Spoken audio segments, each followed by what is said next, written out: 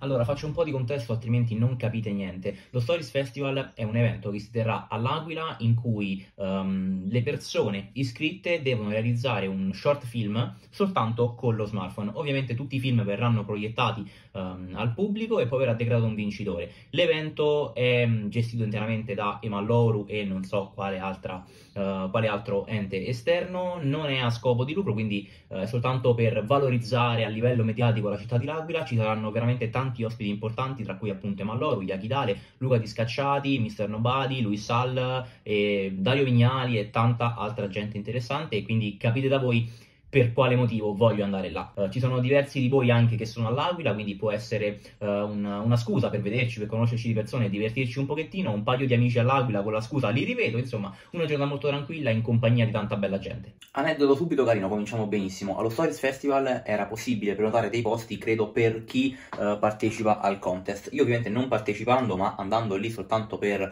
fare due chiacchiere, conoscere gente, non ho la possibilità di prenotare due posti. Ma attenzione, perché il buon Lorenzo parteciperà al contest e ha preso il posto anche per me grande. Noi lì andremo in due oggi e ha preso altri due posti. Grazie zio. Packetin, quindi unboxing. Allora, io so già cosa c'è qua dentro e beh, c'è l'attrezzatura che mi permetterà di svolgere questo mio folle esperimento. Ovviamente adesso vedrete anche voi di che cosa si parla. È un prodottino che mi sarà utile per fare anche un altro video che vedete a brevissimo qua sul canale. Oddio, a brevissimo in realtà non lo so, ma dai, potete già intuire. Esattamente, è uno smartphone tutto bello coperto. Ecco qua, mettiamo questo via e arriva dai ragazzuoli di ricondizionato, ok, che mi appoggiano in ogni pazzia. Se riesco a tirarlo fuori dalla bustina, eccolo qua. iPhone 12 mini in colorazione Product Red, pazzesco, con il quale registrerò tutto questo vlog. Allora, direzione L'Aquila. Io comunque mi trovo meglio a scrivere col telefono più grande, così piccolo sarà comodo, quello che volete, ma 1 ora e 33 minuti, pronti, si parte.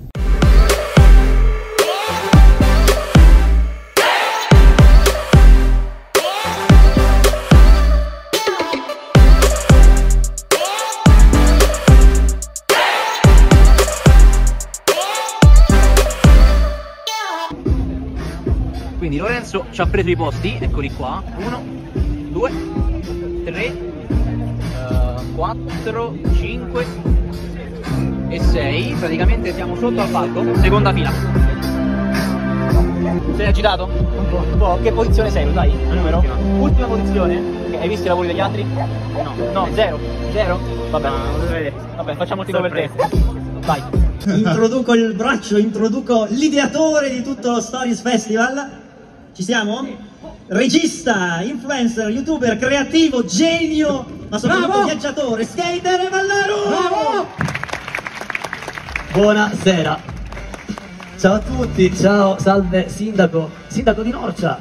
Grazie per essere venuto, una bella scampagnata. Ma anche lei come il sindaco dell'Aquila fa storie Instagram e quindi poteva partecipare. Vabbè. Allora, questa è una brevissima introduzione, solitamente i ringraziamenti si fanno alla fine, però c'è una cosa che voglio assolutamente specificare prima di iniziare.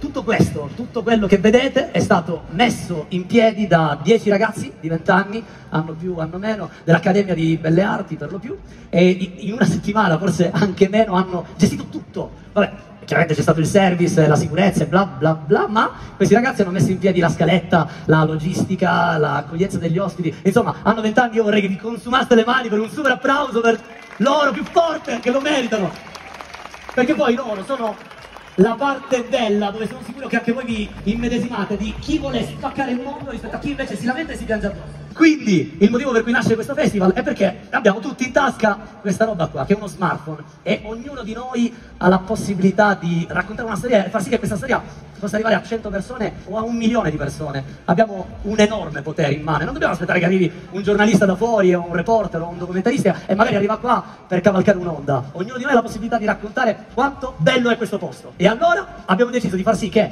questi 10 video realizzati per questo show, che sono stati fatti da ragazzi sia aquilani che da fuori, verranno proiettati, giudicati dalla nostra giuria di content creator, che ruolo non hanno che far da cassa di risonanza a questa cosa. Cioè l'unica cosa che volevo è che questa serata fosse un avvenimento unico e speciale e che potesse essere comunicato nel resto d'Italia. Quindi, senza dilungarci più in chiacchiere, farei un bel applauso a due amici per lo più. Uno è romano, fa video de magna, sbafo, un bravo ragazzo, e l'altro è uno... è un bravo ragazzo pure lui. Scusate, non mi ero preparato le presentazioni su di voi, ma va bene uguale. Un bel applauso a Fois e Surri. Can we skip to the good part? La madonna.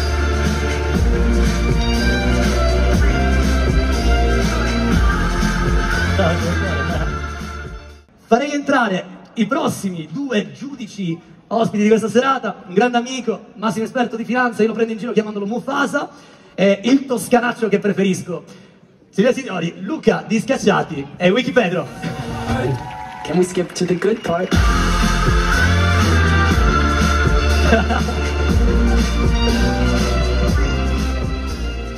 Gli altri due giudici ospiti di questo evento, uno ha il mare come habitat naturale, l'altro è uno scienziato pazzo, probabilmente il più pazzo del web. Signore e signori, Francesco Sena e Yakidale. Can we skip to the good part?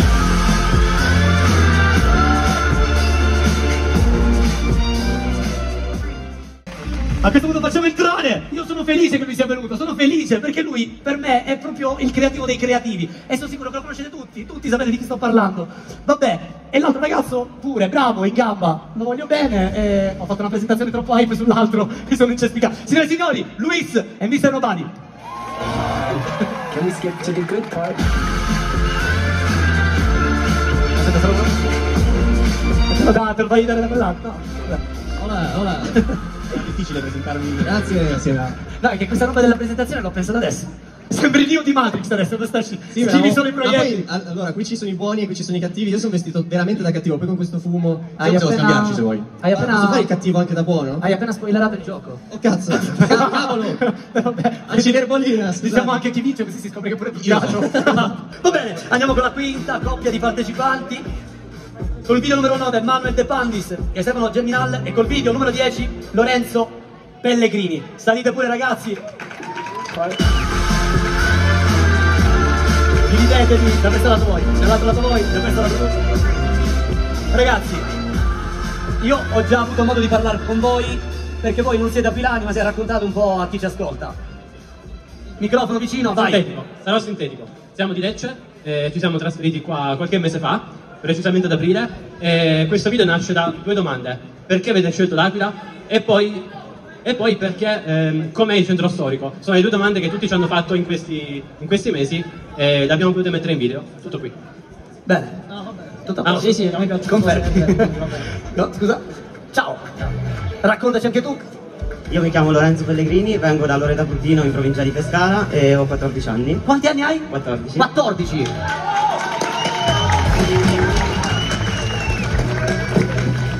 Bene. E ho provato a partecipare. Hai provato a partecipare?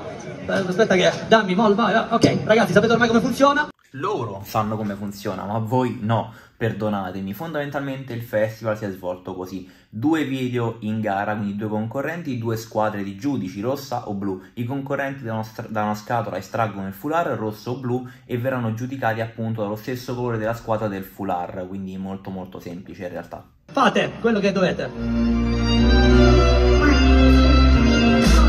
Dovete? Andate. Ok, quindi blu e rossi. Basta, tutto a posto. Ora mettetevi lateralmente comodi dove volete. Abbiamo finito questa scatola, che era proprio una roba che non aveva senso lanciarla, bastava appoggiarla, però sembrava più facile quando... Ok, qui doveva esserci il video di Lorenzo, ma non posso metterlo altrimenti il copyright ciaone, però porca miseria, a 14 anni ha realizzato un video veramente da urlo. Il suo futuro sarà pieno di video, cioè per forza, se a 14 anni ha fatto un lavoro del genere... Non voglio immaginare che può fare tra qualche anno, quindi complimenti zio, continua su questa strada perché ti toglierai un botto di soddisfazioni in questo mondo, te lo assicuro, e complimenti pure a Emalloru per tutto, veramente. Sono tutti tuoi, amico mio, tutti tuoi. Vieni qua, fateli fa ancora, che te li meriti. 14 anni, uno come voi sta a 14 anni, non sapeva manco con che mano guidare. Bravo, in gamba. Ragazzi, andate a braccio, sapete cosa fare. No, tenendo in considerazione che io a 14 anni giocavo ancora ai Pokémon, sei stato bravissimo, bravissimo davvero.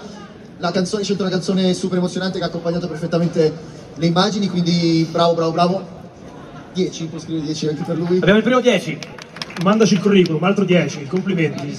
Innanzitutto per i 18 anni chiamaci perché abbiamo bisogno di te. Ce lo dobbiamo contendere. No, ti serve un manager, zio. Penso io. State buoni. Se a 14 anni sai fare questo, non posso immaginare cosa potrai fare in futuro. Complimenti, continua a fare video perché è la tua strada. E 10 ovviamente ti darei invece un punto per ogni anno d'età che hai. Complimenti.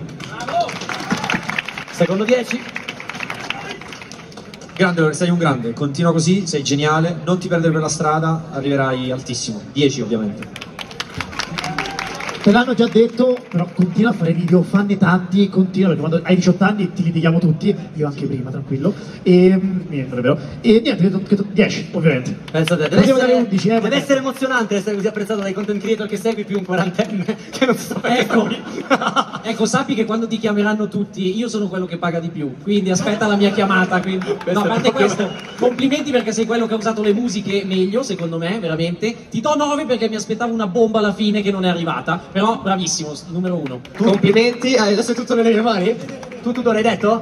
Fai vedere la lavagna, non dir nulla, tu ti hai dato 10, va bene. Luis, fa il bravo. Complimenti davvero. Ti ricordo a 14 anni... Stavo per dire, io non si direbbe ma ho avuto la tua età e facevo i video anch'io ai tempi e... basta, questo è un piccolo preambolo. Ma davvero... ancora? Sì. Come andavano le tue giornate al tempo? Facevo i video, non avevo le capacità che hai tu adesso. Davvero complimenti perché prima, col video che abbiamo visto prima ho pensato, adesso scusate, ci mettete quei ragazzi lì contro un 14enne e invece hai tenuto testa. Quindi, adesso tiro fuori un 2. 10. 10. A quanto pare sono 69. 69, quindi in parità con l'altro video. Va bene. Ho chiamato 15 turni per decidere io. Facciamo salire il ragazzo di 14 anni. Sì, hai vinto tu, lo spot è tuo. Complimenti. Non me ne frega niente del punteggio, meriti tu, hai fatto un lavoro della Madonna, poi capiamo con le liberatorie come funziona in caso di minore. A questo punto facciamo salire sul palco il nostro sindaco che avrà sicuramente qualcosa di bello da darti. Signor sindaco, eccoci. Questo ragazzo... Bravo. Questo è il premio che abbiamo pensato di acchittare, autografato da tutti i creator che vedi qui, quindi 20-30 euro su eBay, ma la prima edizione questa. È la prima edizione. Questa è la prima edizione, magari l'ultima, non lo so. E allora la facciamo uscire sempre sul online. giornalismo, festival truccato, decide alla fine il tizio. Zia, tutto tuo. Bravo. Di quello che puoi dire, tutto tuo il microfono. Non me l'aspettavo per niente, perché sono emozionato e grazie a tutti. Bravo! Complimenti, amico mio. Complimenti. Oh, grande. Fai vedere? Grande. Lo Stories Festival si è concluso, complimenti a Emalloru e a tutti i ragazzi per aver organizzato un evento del genere in così poco tempo e soprattutto complimenti a Lorenzo, 14 anni, ha vinto questo concorso e bravo, questo è il suo Instagram, andate a seguirlo e che dire, anche questo iPhone 12 mini si è comportato benissimo, grazie pure a Ricondizionato OK per aver fornito questo strumento di lavoro per portarvi con me in questa avventura e noi ci vediamo sempre qui al più presto sul mio canale YouTube, ciao! Comunque ore 22:29, batteria di iPhone 12 mini agli sgoccioli e se volete una riprova completa di questo smartphone ovviamente lasciate un commento.